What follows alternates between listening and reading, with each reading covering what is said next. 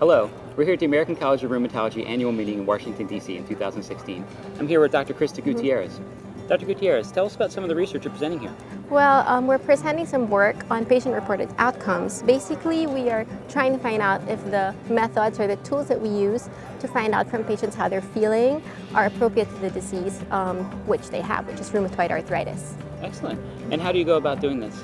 Well, we've done it several ways. We've contacted some patients online and they did a survey, and we've also done cognitive interviews where we have one-to-one interviews with patients and ask them to specifically about each question to find out if they believe that each item that we ask them is relevant to their disease. Great. Do you feel that patients enjoy being involved in this type of research? Oh, definitely, especially in the very beginning, like in the development of the tools that we use to assess them, because a lot of patients feel that their input could be valuable in helping us assess them better, find out how they're doing and how they're improving. Certainly. Thank you for the very important research you're doing. All the best to you. Okay, thank you. Thank you.